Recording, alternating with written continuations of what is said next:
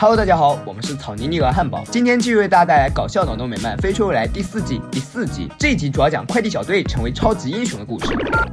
一大早，莉拉就用ingo.com 给父母打可视电话。她没有因为二老是变种人就感到难堪，反而邀请他们周日到地面旅行。小伙伴们听到这个消息十分吃惊，因为变种人是低等基因人渣，他们来到地面是违法的。为此，莉拉准备向市政厅申请一个单日地表特别许可证，顺便再给赫米斯申请一个钢琴线杀人许可证。这时，教授从瑞典派家订购的超级对撞机终于到货，快递小队迫不及待打开，并按照说明书的指示将它安装好，可也因此把自己搞得浑身酸痛。于是，弗莱和莉拉找到约翰，约翰给了他们一个神奇药膏，这是他从一位旅行推销员那里花60美元买的。两人二话不说，快速抹上。突然，教授破墙而出，他表示对撞机爆炸了，让他们拿去跟厂商换个垃圾 CD 架子和变质肉丸。两人照做，不料途中遇一落魄大叔。大叔说自己住在新泽西，由于车子坏掉，姨妈又得了急性病，所以他要趁火打劫，别逼我哦。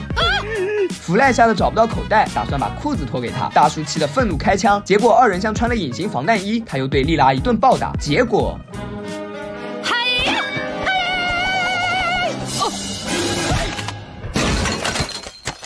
多年的计划又失败了。回到公司，莉拉还在困惑，她不明白他们为何能在枪下幸存。其实这还要多亏了神奇药膏，是它让两人产生了超能力，只要将它抹在皮肤上，就能力大无穷，快如闪电。莉拉做那些乏味的工作也能事半功倍。弗莱却说他搞错了重点，作为一名美国人，又有超能力，他想的是完成小时候最大的梦想，做一名超级英雄。恰好莉拉也想用自己的暴力来服务社会，于是两人很快达成一致。班德听说他们有超能力后，也想加入打击犯罪二人组，但两人并没有邀请他，班德只好拿出3套制服离开。可刚转身，莉拉就让他加入。他们还以为班德会一直站在坏人那一边，况且这药膏没法给他超能力。不过班德是什么人？他不需要超能力就能做很多事，比如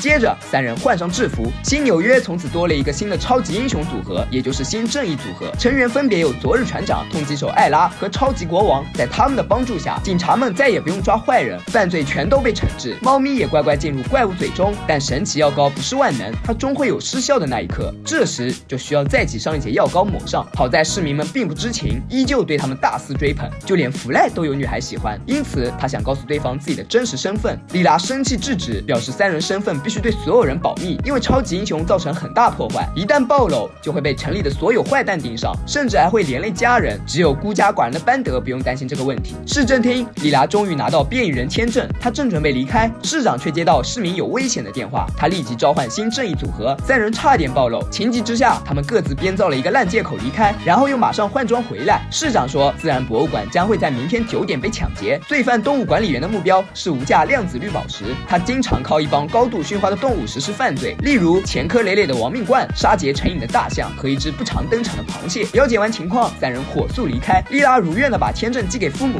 弗莱担心他明天不能见家人，莉拉却胸有成竹。第二天，正义组合准时来到博物馆，动物管理员却连抢劫都迟到。眼看已经10点，莉拉应该去见父母，可是她不能。而父母见她没有出现，以为莉拉害怕丢脸，毕竟大家都不喜欢变异人。这时，罪犯出现，大量动物开始破坏博物馆，人们慌乱逃跑，三人与之搏斗。动物管理员趁机拿走绿宝石，看着现场一片混乱，莉拉父母以为走进了外百老汇舞剧，不过那里的观众可没这么多，也不会上演动物管理员为了逃脱从2楼扔下宝石的戏码。最后莉拉平安接住宝石，父母遗憾离开。尽管宝石的价值只比三人造成的破坏值高一点点，但市长仍然隆重表扬了他们。莉拉却愁眉苦脸，父母同样不开心，他们以为莉拉不爱他们，可事实上莉拉从未这样想过。她正想陪二老，二老却已经回到了下水道，因此为了解开误会，莉拉来到父母家向他们道歉，然后又良心不安，告诉他们自己是通缉手艾拉的实情。父母非常高兴，不过超级英雄必须穿这么暴露的衣服吗？当然，这不是关键，关键是他们应该保密。莉拉千叮嘱万嘱咐，但父亲还是把这件事说了出去。后来经过大耳朵和大嘴巴的传播，动物管理员很快找到三人，并且还绑架了莉拉的父母，借此威胁快递小队，在午宴前把绿宝石偷来给他，否则莉拉爸妈就要被南美食人鱼吃掉。所以为了救人，超级英雄也不得不犯罪。可不巧的是，神奇药膏居然用完了，好在人们不知道他们的超能力出了问题。请问我能不能用这块板打你，又不伤到你？